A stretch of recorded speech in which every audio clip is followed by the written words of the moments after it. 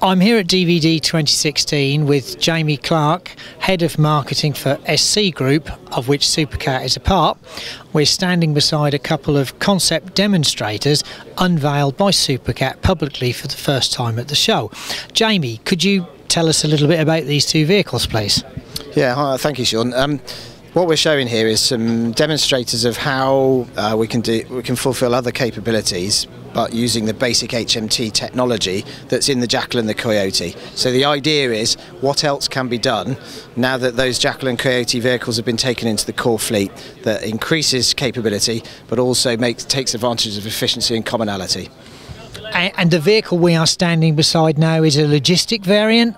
Yeah, Shaun, this is the logistic variant concept demonstrator, which is based on an HMT 600, so effectively a Coyote Automotives. But as you can see, there's only a two-man cab, there's no seats in the back, there's no gun ring, and we've put a very flexible logistic load bed on the back, amongst other features which we can talk around on the vehicle a bit later, that show exactly what you can do in order to support the fighting vehicles. And could you talk us through some of those features? Yeah, in simple terms, we've put a very flexible load bed on here that has this rail system that allows you to fix components in and out very quickly. So some examples of that are this jerry can holder here that fixes in and can be folded out. Just behind you here, you can see there is the tool bin, there's a motorbike rack, there's other bits and pieces that we can put on here in order to fulfill that complete logistic support role, whether that be supplying fuel, ammunition, rations, water, equipment support, repairs, spares, all of that stuff can go on this, what effectively becomes a mothership that then supports the fighting vehicles. And there's quite a novel set of ramps around the other side? Yeah, you've seen the ramps that are fitted there. At the moment they're shown on the side of the vehicle, and that allows the user to put a quad bike up the side, which means you can put two quad bikes side by side on the flat, or you can put the ramps around the back of the vehicle and drive an ATV on there in place. So those ramps are hollow, which allows us to then use that as packaging space for other bits of CES for the vehicle. They then slide inside underneath the flatbed, so they're self-contained within the truck itself. And you're also showing a recovery variant?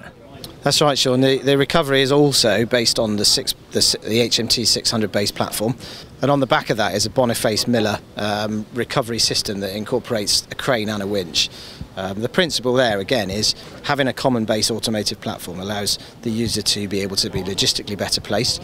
But the real thing about that vehicle is it's a lightweight recovery vehicle that fills a gap that sits below the larger SVR, which is a much heavier and more capable recovery vehicle, but it can't necessarily get to where the Jackal's got to or some of the other light vehicles in the fleet. And the UK MOD has a requirement for a vehicle of that type? There's a number of requirements kicking around in that space to support light vehicles. There isn't a specific one that we've aimed this at, but it's to fill that capability space. And Jamie, just for those people that might not have caught up with the SC Group branding for Supacat, could you perhaps just talk us through that?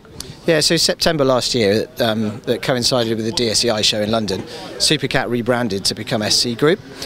SC Group is now the umbrella company that sits above the other companies within the group that also include Supacat looking after defence.